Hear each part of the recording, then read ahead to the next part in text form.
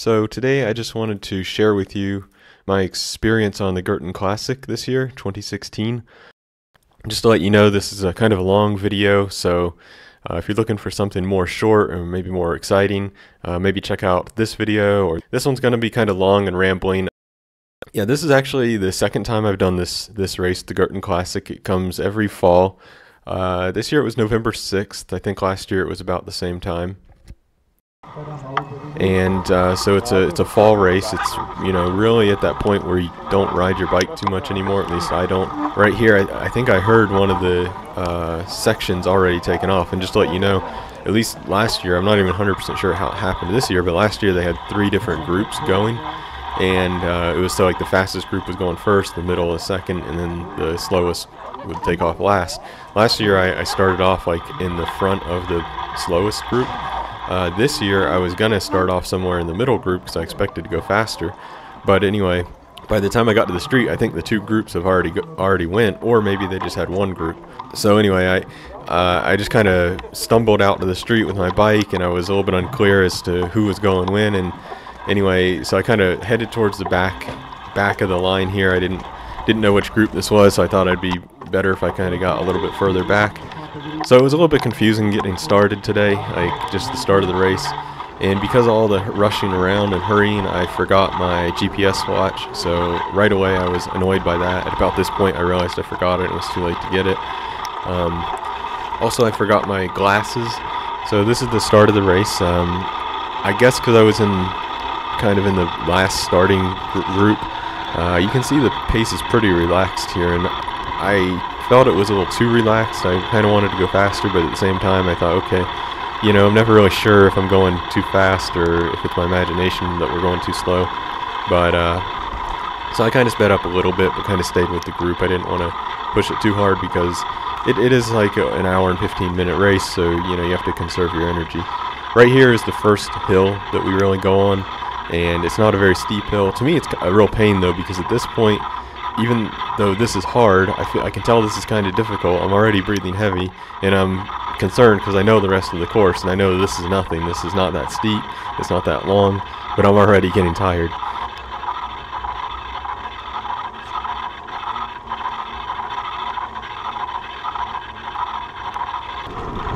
Here's a nice little crowd of people telling me whatever.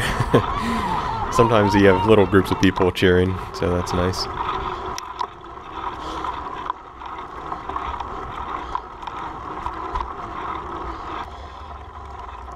Here is when we're getting close to the entrance of the woods, so the first time going off-road. Up until this point it's all on the pavement, but coming up here soon we're starting to get into the forest and getting into the gravel.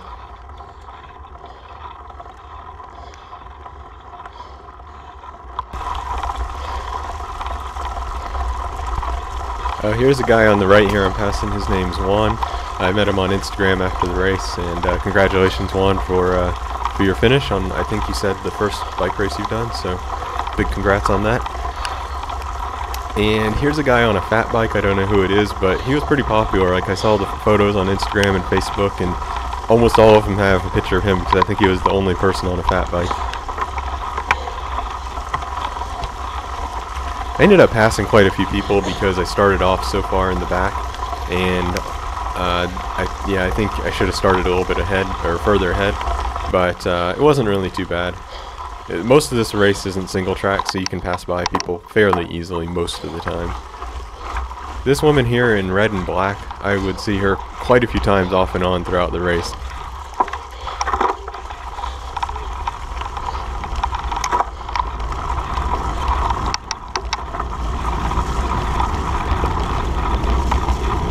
Here was my first time kind of going down a hill, and I was pretty nervous about it, having no front brakes.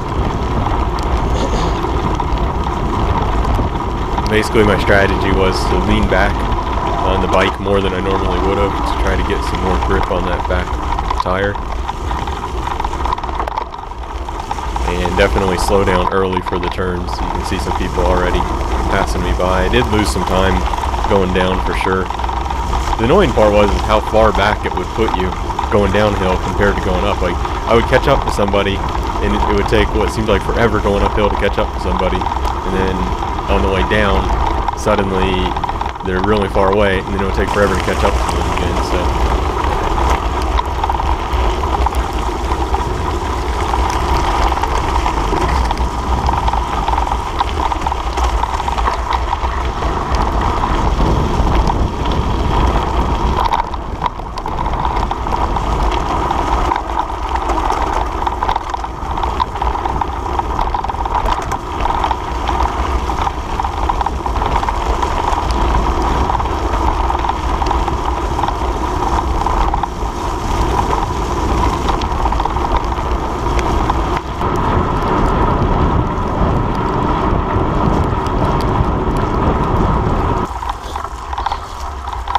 Oh, this guy here that just passed, I don't know what happened to him, how that happened, but his handlebar is broken, as you might be able to see. It actually just completely is broken. So, he looked okay though, it didn't look like he was hurt. And this is actually, I'm going to speed it up or chop it up because this is kind of boring, but this is probably I would say maybe the first, I don't know, maybe the first, maybe the second worst hill because it's really long and some parts are a bit rocky. It's a real pain to go up this hill.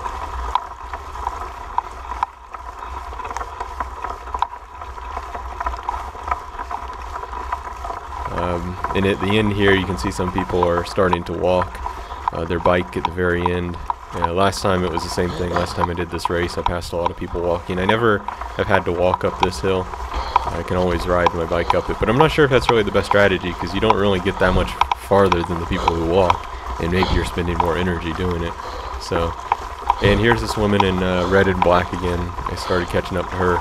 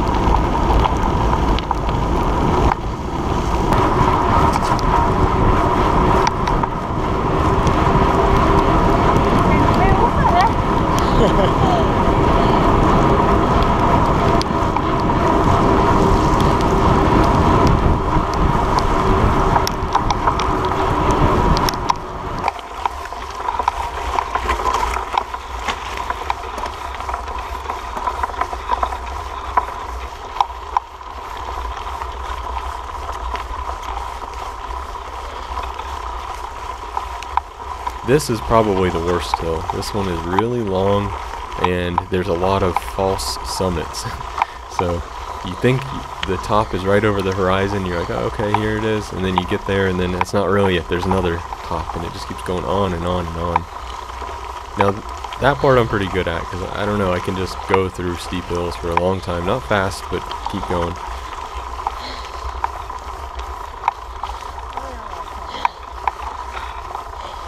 This part here is when I was the most tired for some reason. This mud really seems to sap my energy. And I was trying to ride through this part, but due to the other people walking, I had to kind of go off into the weeds, and then it caused me to fall off the bike. So then I was just pushing the bike like everybody else at this point. And you can see it's really muddy, really slick. Hard to ride the bike here. But I know I could ride through this part, but there's just so many people walking, I didn't want to crash into them, or when you're that exhausted, it doesn't take very many reasons for you to want to just walk anyway. So I'm like, okay, everybody else is walking, I'm walking too, even though I could have rode that.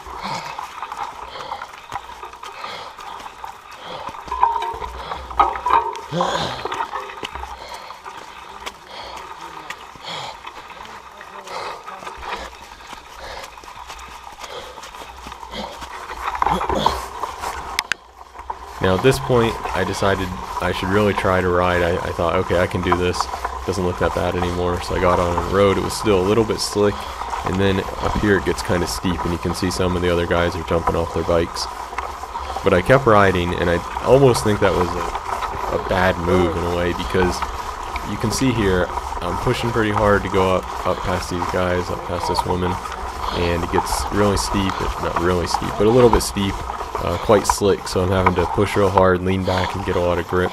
And just to get up this little peak, being that steep and that slippery, took a lot of energy. Here I am reaching it, and then you're going very slow, and you need to make this turn.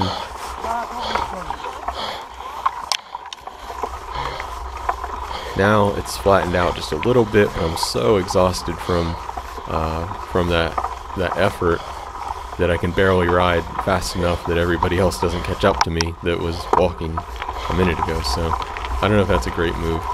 This is the first time I saw the snow coming up. Now I'm pretty much at the top of the mountain. It doesn't mean it's over. We still have to go down a little bit and then back up, but now I'm starting to feel happy. I'm like starting to feel hopeful. I'm pretty exhausted, but you know, in the mind I'm starting to feel more positive because I'm at the top, so it's almost over.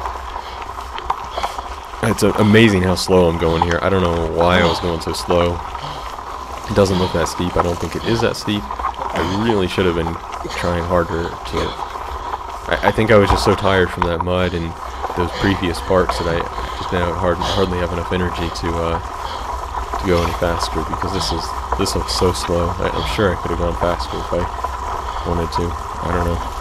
It's kind of funny watching this video. It feels different watching it than when I was actually doing it, because when I watch it I'm like, come on, what's the matter, just go a little bit quicker than that. That's like walking speed almost.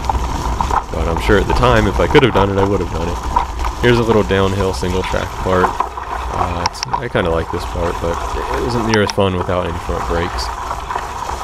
And then there's a little tiny descent here, just, you know, a little drop. It's not really, it is a drop, I guess, but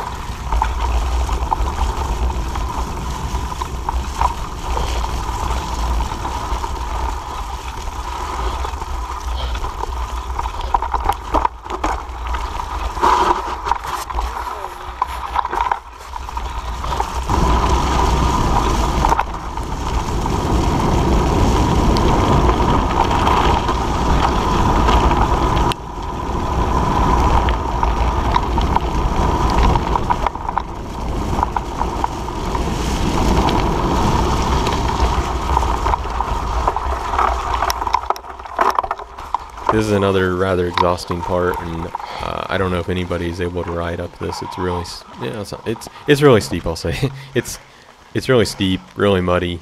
There's some turns, so maybe on a dry day I could, if the conditions were good, I was fresher, and maybe I could ride my bike up this, but definitely not today.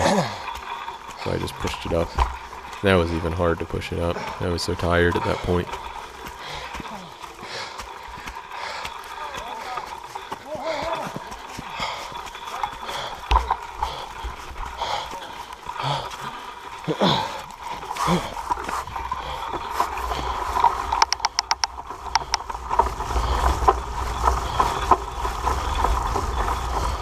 Ride for a few seconds, then take this left-hand turn, which is pretty muddy.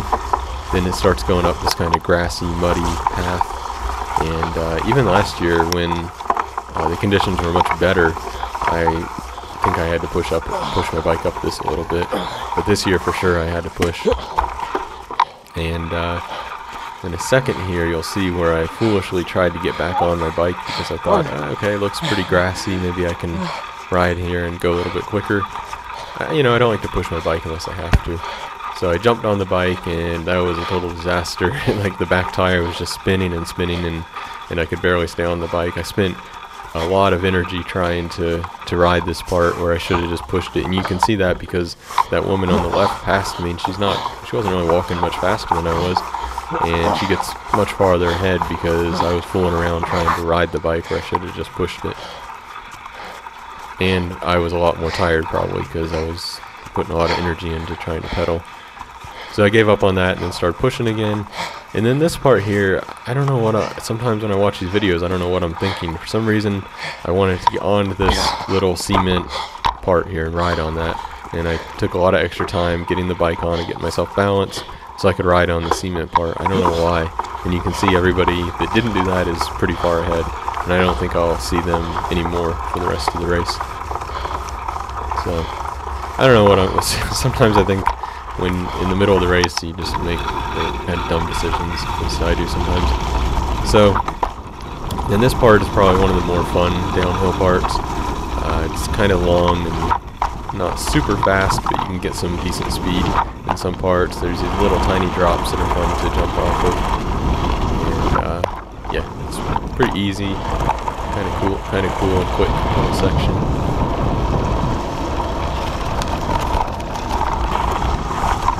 And on a nice day, when you get around this corner up here and you look over to your right, you can see the Alps. And last year you could see them, and it was super beautiful, really inspiring when you're almost finished with the race, which you are at this point.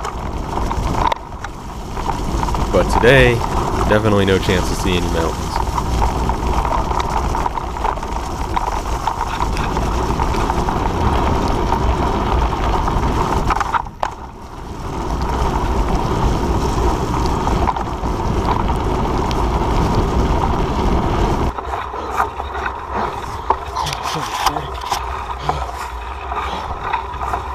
Here's the last little bit of the race, and this is when the point I'm thinking, okay, I'm almost done. I'm going to just give it 100% now. There's nothing else I need to preserve. And also you can see I'm on the asphalt, so I don't have to worry about the back wheel spinning, so I was able to get up on the front handlebars and really extend my legs and push. And then that's also when I glanced down and I could see my GoPro was totally covered in mud, and so I wiped the mud off. I should have done that a long time ago. I just wasn't thinking, simple as that. And so definitely next time I need to remember, wipe off the GoPro camera. It looks so much better now.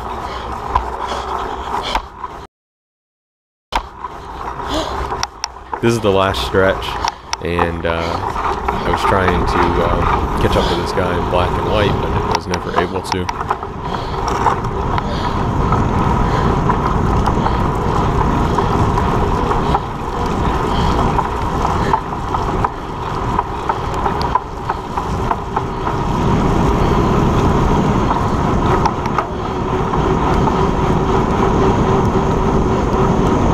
I didn't really want to go too fast here, because knowing that I didn't have any front brakes, I didn't want to crash into somebody who might stop faster after the finish, so it's kind of going quick but not all out.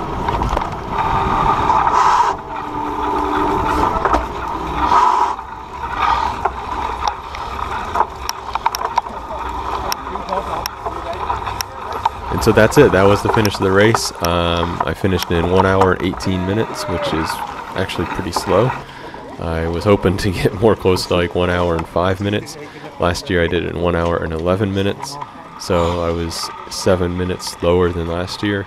I think that's mostly due to having to walk quite a bit in the muddy parts. And last year we didn't have to walk as much, and also there was a big line of people, so even if you wanted to ride, you couldn't ride. Maybe it was a lot due to that. Also, probably it was a lot due to the fact I didn't have a front brake, and I was just relying on the back brake. And so I couldn't descend nearly as fast as I wanted to. Also, coming into corners, I had to slow down very early. So, and yeah, I mean, just the conditions, being so cold, it was about -1 degree at the top and about 1 degree positive Celsius at the bottom. So it was a lot colder, a lot muddier, a lot wetter than last year. I think my fitness is about the same, so probably if all the conditions were the same, I would have ended up around the same time as last year. I thought I could, and I wanted to go faster than last year, but I think I just didn't train enough at the end of this year. Yeah, so I had a lot of fun. It was a little bit hectic with the mechanical problems, and the weather was pretty tough, and getting there late.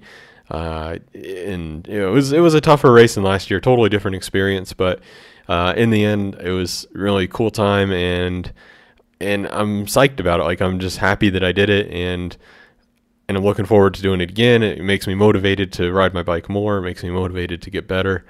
And yeah, so it was a lot of fun. I hope you enjoyed watching the video.